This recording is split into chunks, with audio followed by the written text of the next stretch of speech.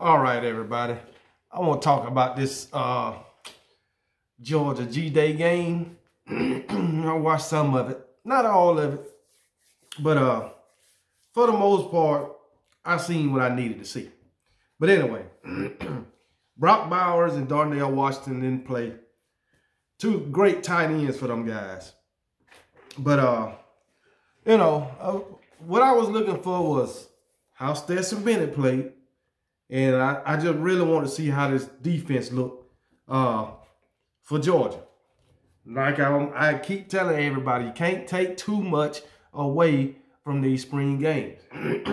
Now, the defense didn't look that impressive today, but that's not to say once the season starts, they won't look impressive. Carson Beck didn't look too impressive today, but that's not to say once the season starts, he won't be impressing people. So, with that being said, as of right now, Carson Beck looked like he should be the starter to me. As of right now. I'm just saying right now on today, from the spring game, Carson Beck would be my starter. He went 14 for 26, 274 yards. Now, Carson Beck, he had 273 yards. Touchdown throw. I think he had a couple of them. He went 15 for 35. That's subpar. You can't win with those numbers. And he had 2 picks. He had a pick right at the end of the half when they was about to go in to score. Maybe they should have kicked the field goal or whatever, but he threw a pick at the end of the half. So you can't win like that. Brock Vandagriff, he didn't look good at all, man. He was 12 for 26. He had 118 yards, but he didn't look good at all. And we know Gunnar Stockton, he 1 of 3 for 9 yards. He really didn't play that much. But I tell you what, Eric Gilbert looked good. Brock Vandagriff and not Brock Vandagriff, but Brock Bowers and Darnell Washington being out. This guy got a chance to play, and he looked damn good, Eric Gilbert. But as far as the receivers, Kearis Jackson, I think he led all receivers with 107 yards, and also Carson Beck completed a 60-yard throw to Aaron Smith. So, hey, that looked good on that part. But Carson Beck, I think he was the highlight of both offenses.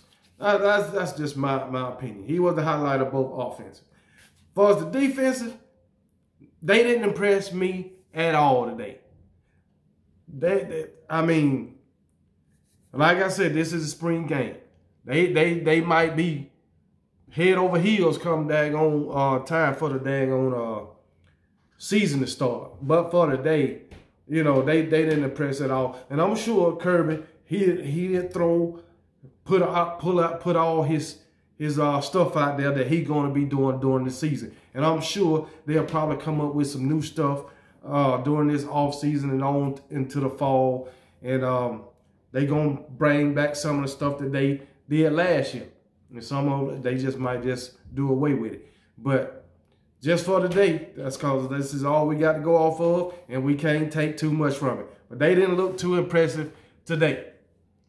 You had a lot of pass interference calls, which is expected in this type of shit anyway, because these guys know it's just for fun or whatever. But it was too many defensive pass interferences called today. I think you had a couple of face masks, but anyway, and I keep telling y'all, man, Ringo, I know y'all love this guy because he got this pick 6 on Bryce in the national championship game. Y'all got this 3rd in Ringo. But in my opinion, this is just me. Ringo is not a very good defensive back. He get burnt too much. He got burnt today. Okay? So he is not a very good cornerback. I'm gonna say this. I know he came out of high school as a 5-star. Damn near the #1 receiver, #1 defensive back in the country. But in college football, as of right now, he is not a top-tier defensive back. He is not. He got burnt several times last season. If you didn't see it, go back and look at it. He really got burned against James Williams. He really got burned against that guy. And he got it burned against the guy against Tennessee. I mean, all defensive backs get burnt. Hell, Malachi Moore, he got his ass burnt today too. It's not to say that you can't get better. I'm just talking about right now. Shit, look at fucking Eddie Jackson when he was with Alabama. Man, that dude used to get burnt up so much. Nick Saban changed his position. He went to safety, and he turned into a damn superstar. Getting picks all over the fucking place. Running it back. And doing the same shit in the NFL. But as a corner, he wasn't that good. But Caleb Ringo, he's not a very good defensive back right now. I'm just speaking about right now. I don't know what he's going to be next season. Not even when this, I don't even know what he's going to be when the season starts. Shit, he might be a lockdown coming when the season starts. But he wasn't last season.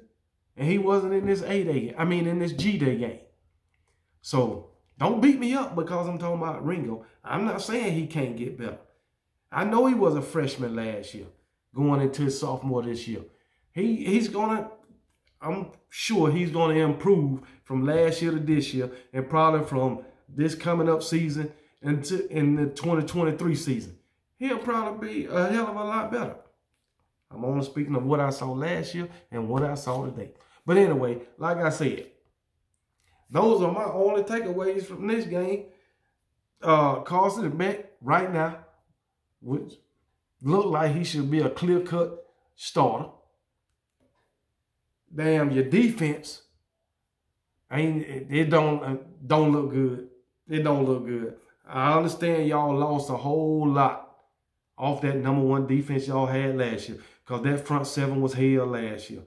I said that during the whole season, that front seven was off the fucking chain. There was some real dogs on that damn front seven. And y'all lost a whole damn lot. Y'all probably ain't got but like 1 or 2 coming back in that front seven. And I know y'all got, I know y'all got Nolan Smith coming back on the defense. I know y'all got him, but I don't know who y'all got coming back on that line, if anybody. But them was some dogs, and them guys going to be hard to replace. And you ain't going to be able to do it in one damn season. But anyway, your defense ain't what it used to be. Carson Beck should be your clear-cut starter. What else?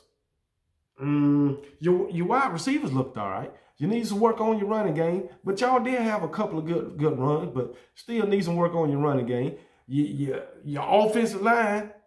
Your offensive line, I know our offensive line looked atrocious, but y'all didn't look that good either. Because y'all quarterbacks were getting some pressure too. But anyway, but those are my only takes coming from this G-Day game. Carson Beck should be the starter. Offensive line need a little work. Because ain't shit going to work if the offensive line don't work. Trust me, we know. As an Alabama fan, know from last season. And your defense, it ain't all up to par. But you might get better. Who knows? But that's all I got. Y'all Georgia fans, don't beat me up too bad. But that's just the way I seen it. Roll Tide.